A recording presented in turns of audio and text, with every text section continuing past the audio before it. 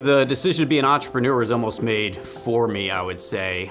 Just working in a couple realms where I was wanting to take on a leadership role that wasn't necessarily available, and so I decided the best way to do that was build something from the ground up.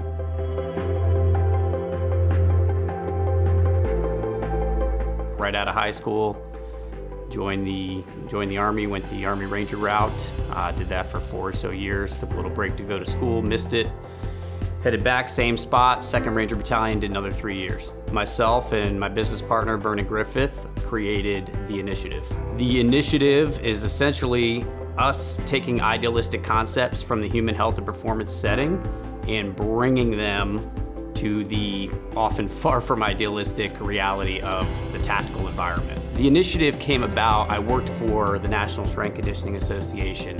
I worked with a lot of similar associations that come at tactical training with a very traditional or very, honestly, dogmatic approach. And so what we wanted to do was a better job of meeting people where they're at. We basically do it in 3 ways. One, by talking about the application of stress, whether it's purposeful through training, things like that, or it's incidental. 2, resetting from that stress so that we can actually adapt in an advantageous way. And then lastly, most importantly, accounting for that human element. We linked up with Warrior Rising via an awesome introduction from a good friend and actually part of our collective contributors, a gentleman by the name of Sean Swallen, who's friends with Jason, connected up with us with Jason, and then we learned a little bit more about Warrior Rising and were exposed to the experience through that.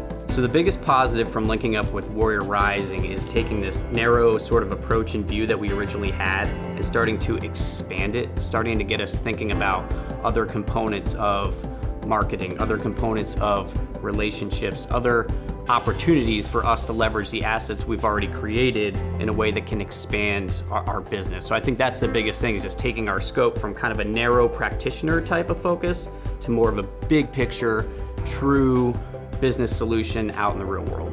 What Warrior Rising brings to the table is a variety of assets. You're not just talking about things or a jump start of motivation, that's definitely part of it, but there's also tangible components along the way of actually learning how to run a business with different help from people who can provide guidance, people who can provide resources, and then, you know, at this event here, it's kind of all culminating into this very motivating, inspiring experience.